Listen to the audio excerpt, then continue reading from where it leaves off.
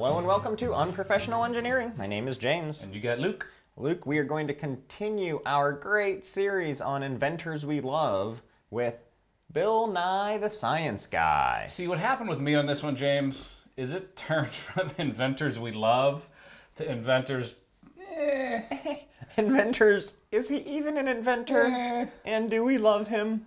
He's an okay guy. I mean, Do you know him? You guys are tight? We're not tight, but, you know, he does good things for science, I think. He does. I think that's the big takeaway from all of this. Yeah, but I would not put him in there with, like, some of our previous folks like Elon and Jobs and any of the other like traditional inventors. So yeah. All right, well that sums it up. So thanks for joining us. All right, a little bit of background info on our good friend Bill William Sanford, I think. Nye. Yeah, Sanford. 63 years old. So he's 62 actually pretty technically. Because his birthday's in November. Okay. November 27th of 1955. Wow. Okay. Why don't you know this? He was born in D.C., so I think this is actually our first American great inventor. Is that correct?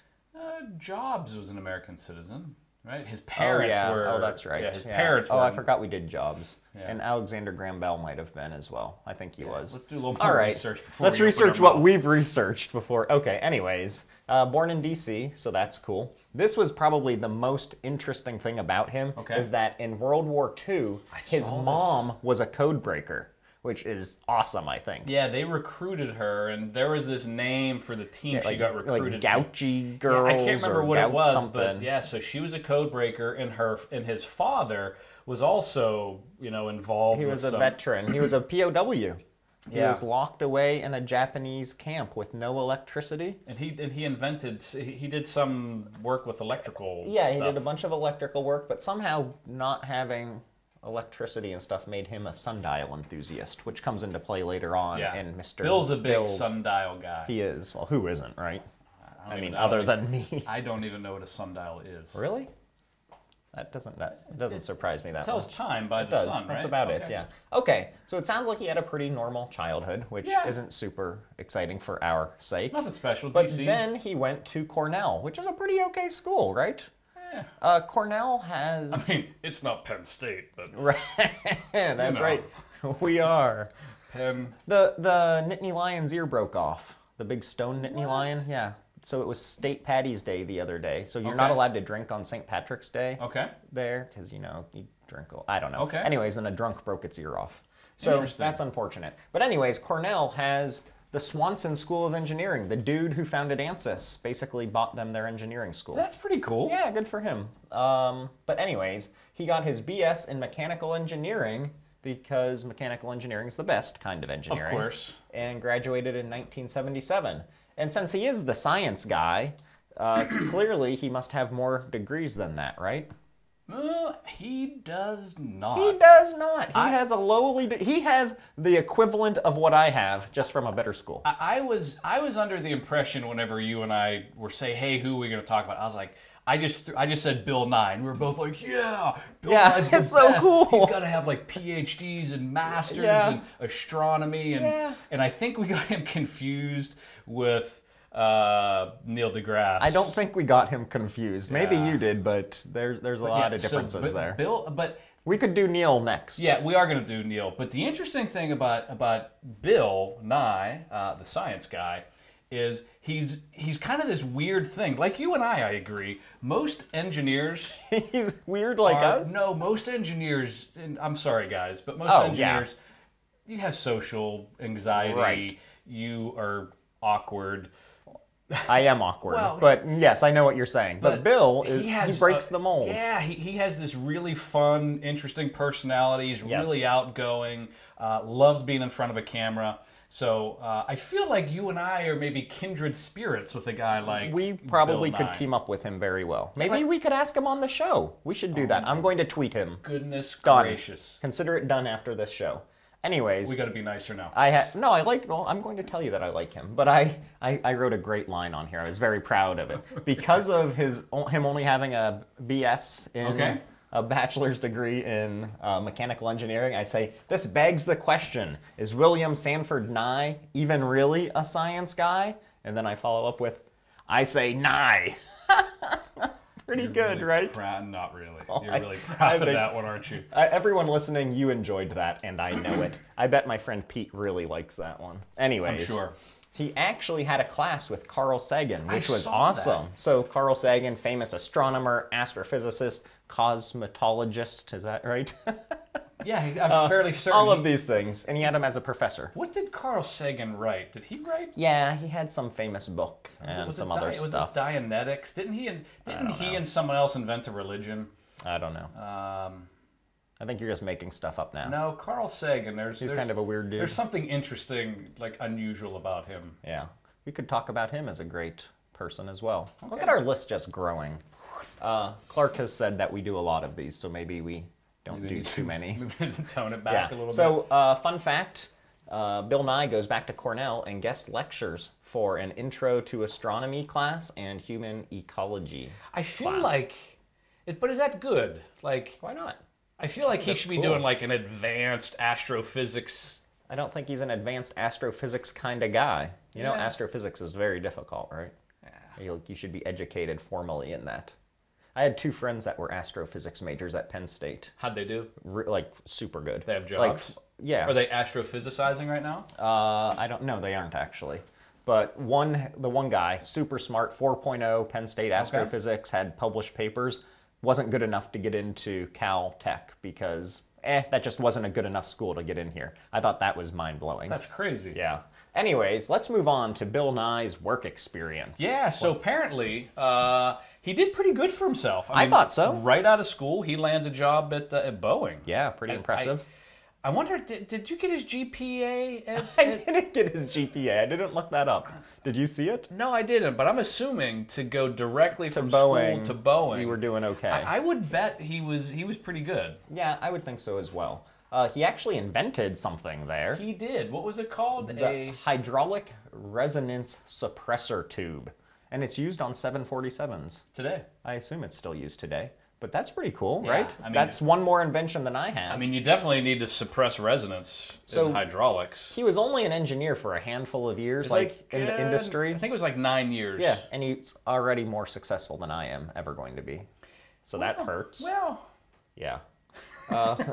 Another fun fact, I thought this was really cool too. Okay. So he has a lot of neat information. He does. He would apply to NASA to be an astronaut every few years. And you know what they said every time? Nye. Okay. It's going to work every time. You do it again, I'm getting hit. you're going to get Violence You're going to get punched in the Violence is never the solution. But they did say he was not going to be an astronaut. And I assume it's because he's kind of sickly looking. Well, and he's old. I mean, He wasn't old when he wasn't old then. Oh, I thought you meant he was applying now. No. Back in the day. Because 62. I mean, going into space at 62. Yeah, that's true. Okay, so before we get into how did he get into the entertainment business, let's do a little shout out. How about that? I like our shout outs. We have no sponsors this week. Yeah. Oh, that's right. Let's take a break for a word from our sponsors. Oh, we don't have sponsors? No, we don't have sponsors. All right, so how about shout outs? Let's do some shout outs. I love our shout outs. All right. Who do we got? I only have one shout out, but I really liked this one. Okay. Andrew P. Good wrote Andrew. back to us after he received his stickers, which is very rare. Normally people just take them and run. They're selfish. They are. Thanks a lot, listeners. But he said we're selling ourselves short, that the stickers aren't just amazing. They are, and I quote, S all the way to the T sweet. Hashtag you're the worst. I feel like this hashtag, you're the worst thing, I really feel like it's building some momentum. I think so. It's all the rage in Ireland. The rage, apparently. yeah. But I do feel like... I forgot about that. You forgot about our Irish buddy. Yeah. I feel like it's because when you're saying you're the worst, it's really a term of endearment. It is, you're right. Like, you don't really mean you're the worst. It really means, like, the opposite of that. It means, like, you're funny or I'm enjoying your company. Right. So I really feel like we need to get this hashtag you're the worst thing I bet Bill really Nye will off the use it. ground. Yep. Because it is a term of endearment. It is. Anyways, if you guys want some of our S all the way to the T sweet stickers, email us at unprofessionalengineering@gmail.com. Show us that you subscribe, and we will mail them in the old-fashioned mail right to your door. Yeah. You could also do us a favor and subscribe. Yeah, subscribing's... And review our podcast. I haven't checked on our reviews lately, but people keep claiming they're going to do it. So maybe Yeah, we're up but to you know more. how it is when you say you're going to do something and then you All just you have to get, do is click you 5 just stars. get busy with life. Yeah. You know. Anyways, email us, subscribe, review. We're going to become famous. I think I'm going to retire soon. And that's that. So moving on to Bill Nye some more. Yes. Okay. How did he get into entertainment? That is where we're at, I believe, right? Yes. So do you know anything about how he got in there? I do. So good. apparently, he when he left Boeing back in, I think it was '86. So you were still, I think, I was 4. you were pooping your pants. I mean, For sure. that hasn't changed. So back in '86, and it seems like an odd transition. So my guess is he was kind of a funny guy, like all the time anyways. Like growing up, he was probably the class clown, life of the party. Do you want a little background on that? Yeah, I would. He won a Steve Martin look-alike contest, and his friends would always have him do like Steve Martin bits. Yeah. Oh, okay. And That then makes some sense. he was doing stand-up comedy at night when he was at Boeing. Yeah, so apparently from '86 for about 4 years, he actually was doing comedy. There was a comedy troupe where he lived that he was working with. And supposedly he wanted to be, let's see if you know who this is, the next Donald Herbert. Do you know who Donald Herbert's Mr. Wizard. stage name is? Mr. Wizard. Did you ever I watch would not Mr. have Wizard? known. No. I will. Really? I will also say I had never watched Bill Nye the Science Guy. So first of all, I had nephews and nieces back in the Bill Nye the Science Guy time frame, and we used to watch so much Bill Nye. That was the my Science time Guy. frame. I loved Bill Nye the Science Guy. I did not. But Mr. Wizard, this guy by the name of Donald Hubert, had a show. He ran a bunch of different times. So he had a show in the '50s, another one in the '60s, the '70s, and even all the way up saw until that. like 1980. Yeah. And his stuff wasn't necessarily just science, but it was all related to fields of science. Like he did a lot of stuff with animals. He did a lot of stuff with different technologies and building things. And so he was like the original Bill Nye guy. So Yeah. So what in '86 he basically said, "Engineering's for suckers. I'm out of this thing." out. He quit and he started his career, like you're saying, and he was on something called Almost Live. yeah. And this is where he actually got the nickname Bill Nye the Science Guy, because he'd do like short sciencey skits Yeah. on there, which I thought was interesting. And he also came up with saying gigawatt instead of gigawatt, which is also cool. Like 1.21 gigawatts. Yes. And with that mentioned, in '93 he also was on, or not '93, before that he was on Back to the Future, the animated series.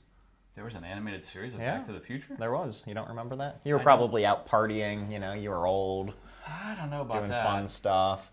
Do you think his comedy stand-up is kind of like Bob Saget, where it's like, he's Danny Tanner, but then he does stand-up he and does it's all horribly dirty. vulgar No, stuff? I would bet that, from what I understand, he did, like the bits he did, he would actually do experiments on stage that were, either humorous or there would be something unexpected that happened. Okay. Interesting, I watched a video last night and I didn't realize that they lined up time-wise. He was on Mr. Rogers' Neighborhood. Oh, okay. I didn't know that. And it was really awkward because you could tell that, and I love Mr. Rogers, but it was just it was an awkward thing that he was on because like they were in the kitchen and they were doing an experiment and just it was just an awkward video. Yeah. If you get a chance, Google it. But it's a pretty I'll cool look it up. video. If you want to try this with your kids, you take a water bottle, you fill it about halfway up with vinegar, you take a balloon and put baking soda in it, and then you put the balloon on top of the water bottle, and then when you pull the balloon up, the baking soda falls into the vinegar and it blows up the balloon from the gases that are generated from the chemical Very reaction. cool. It was pretty neat.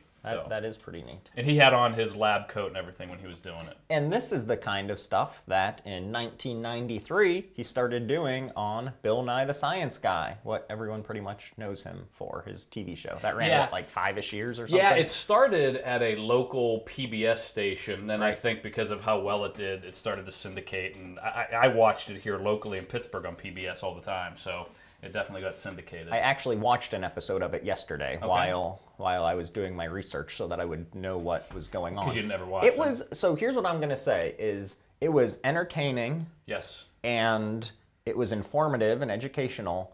I think the production quality of our podcast is better than the production quality of that show. Really? It was not well Like the done. audio and stuff? Well, Or? the audio was fine, but I mean, like, it was old school, kind of crappy. I mean, keep in mind, it's PBS. It's a local studio they're in. I just watched a show on PBS that was outstanding. Yeah. But that's think it all 20 depends. years later. But yeah, I'm not down in the show or dissing it here. It was good. I was surprised by how low budget it was. How about that? The thing that I liked about it when I watched it was, and I think any show that does this for kids in particular, it's why I liked Mr. Rogers. It's why I liked some of the shows. Anything that exposes kids to engineering, math, and science at a super young age. Because if you look at, and not to go on my rant here, but if you look at like what kids are doing when they go to college and they come out of college, they got this ridiculous amount of debt. Sorry, liberal arts listeners, for a liberal arts degree where it's going to take them forever, bless you, it's going to take them forever to pay their debt back. And then whenever you look at the most in-demand jobs, they're all math, science, and technology.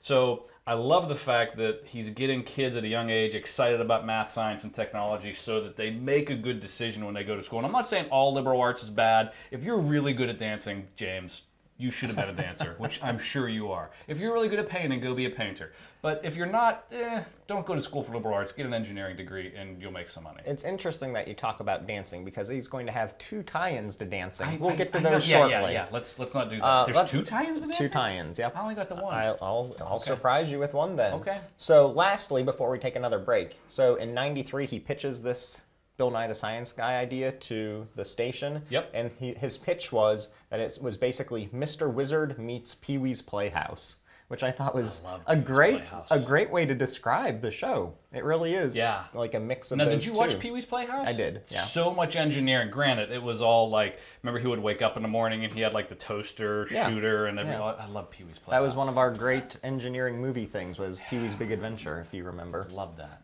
There were 100 episodes of Bill Nye the Science Guy. It? 100's a lot, man, in 5 years. We've done what? We've done almost 80 at this point. Okay, as soon as we get over 100, then I can start trash talking. Them. Yeah. All right, so with that, let's take a break for this week's Luke's terrible or great or engineering-ish design. Let's hear it. I'm on a flight the other day from San Francisco back here to Pittsburgh, and I get a window seat. I'm having a little intestinal issues. I'm just trying to think how to describe it.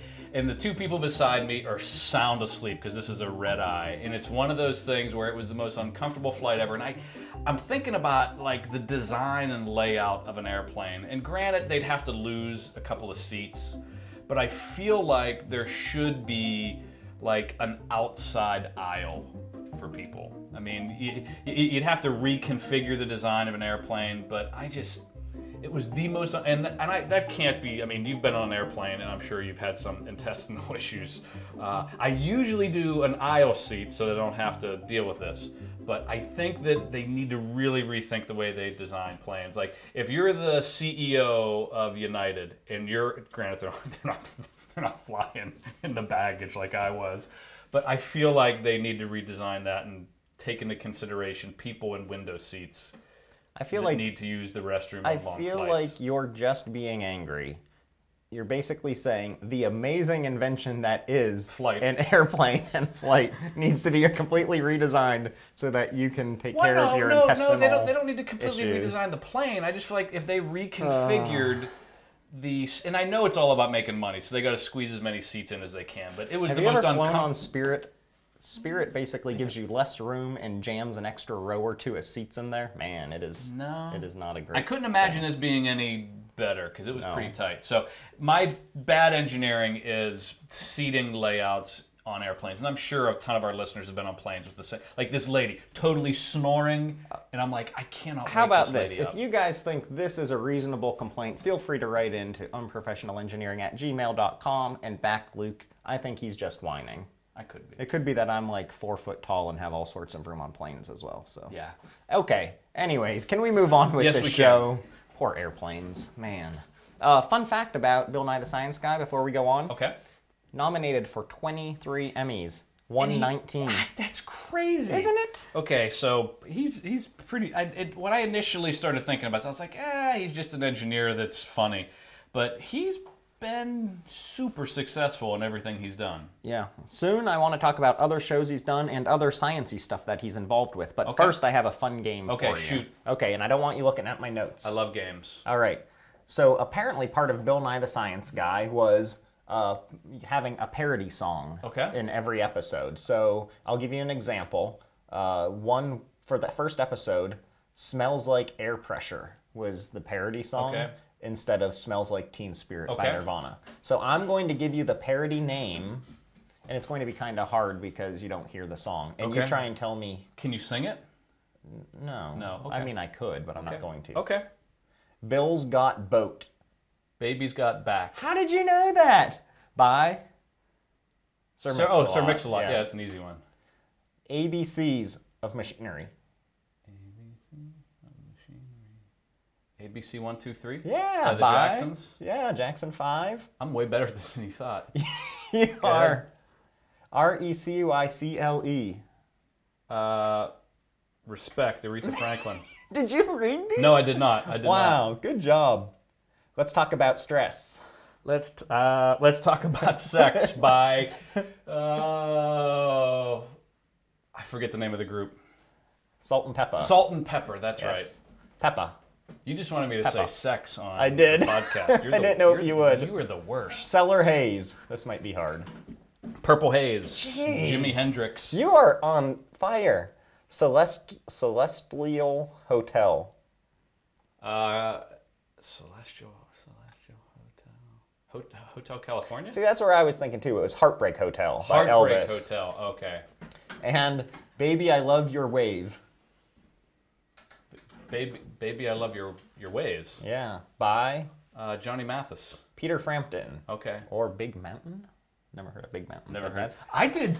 I am blown away by the amount of those you knew. The best I've ever done on any one of our fun games. Yeah, I am just floored that you did so well. Good job. Okay, thank you. Okay, moving on to other media appearances. Yes. How about that? Sure. So here's some cool stuff, I think, is apparently he's big into Disney. So they love him there. He appeared in Ellen's Energy Adventure from '96 to 2017, so it must have just closed down, at the Universe of Energy Pavilion in Epcot.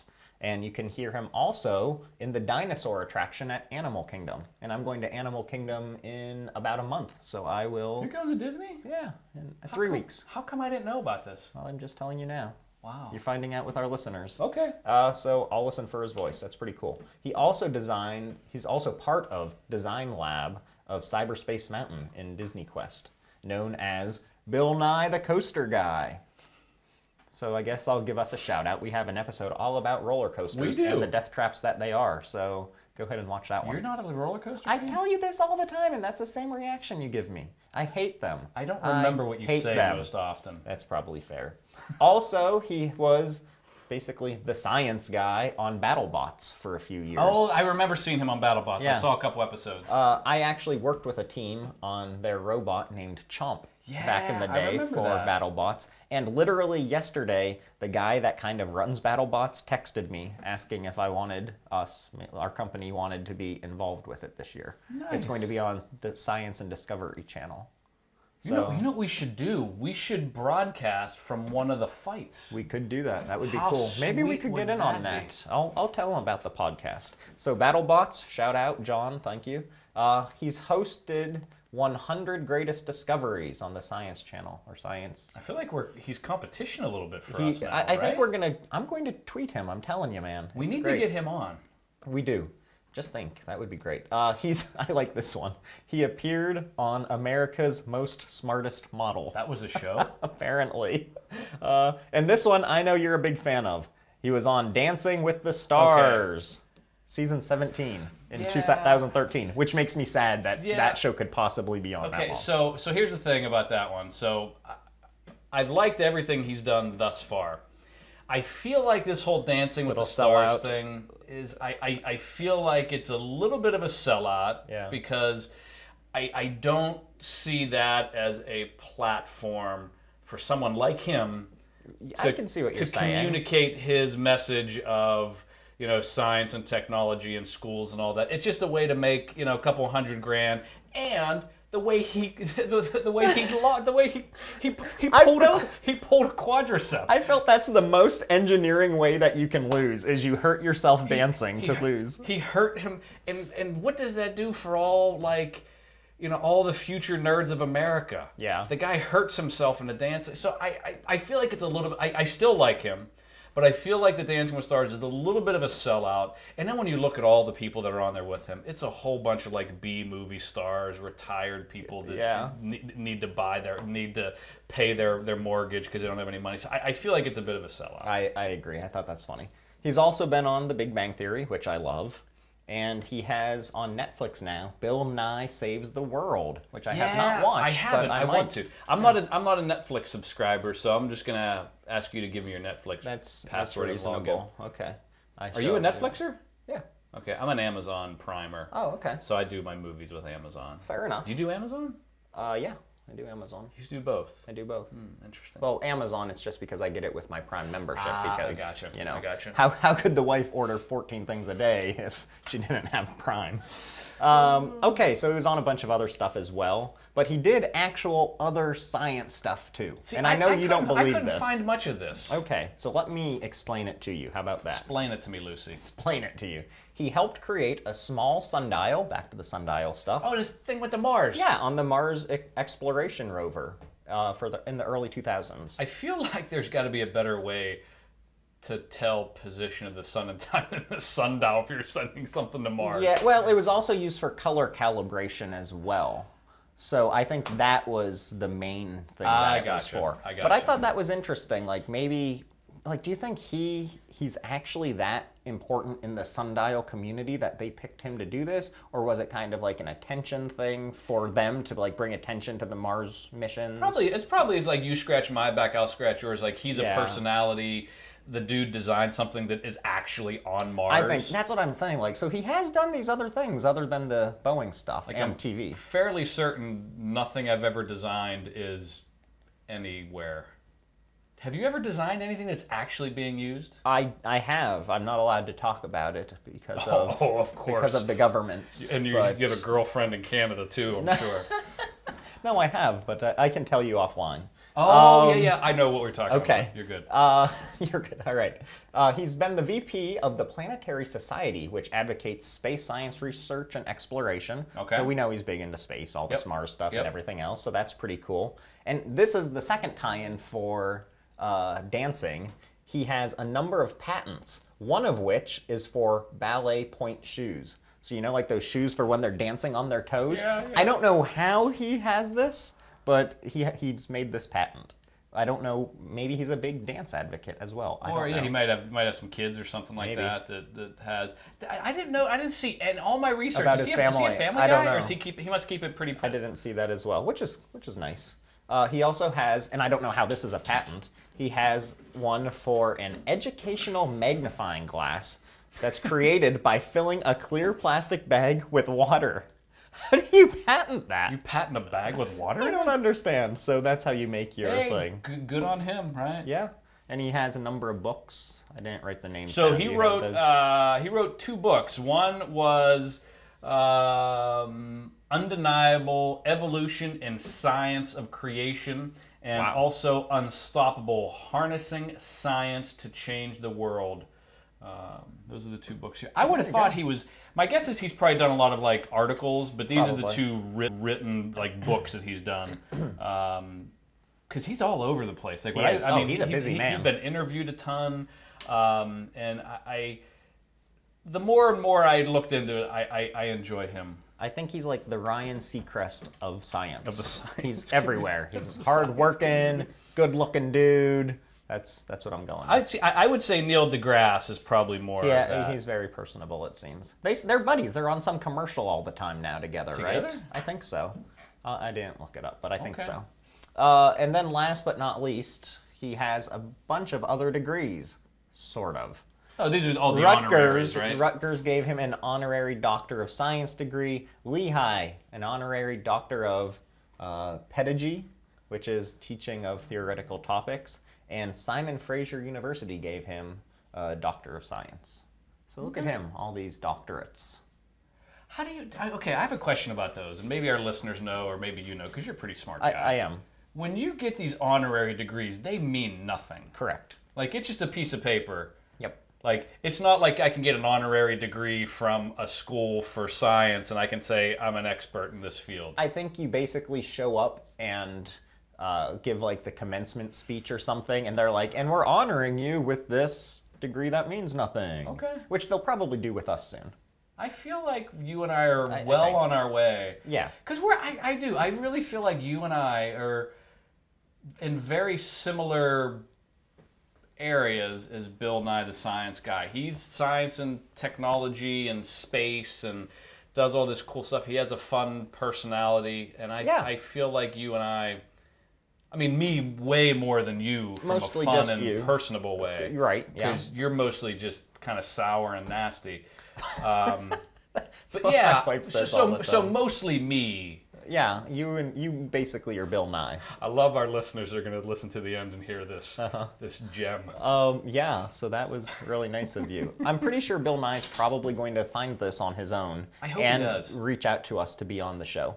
I would love it. That would, even if he just came on for a couple minutes, because cats even if like he just him tweeted me. Yeah, because cats like him, I'm sure they have a speaking fee and an appearance fee. Oh yeah, and it's like buku bucks. That's probably true.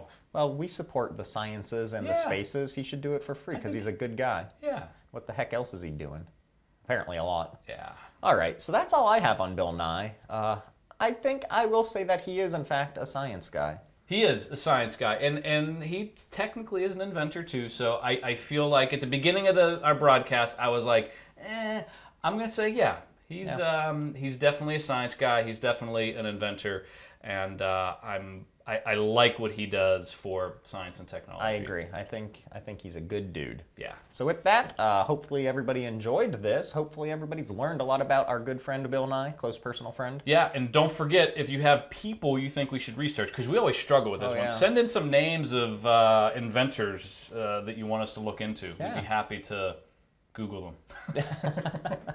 That was used to be our description. We basically just do the Googling for you. Anyways, yeah. Awesome. Until next time. See you guys.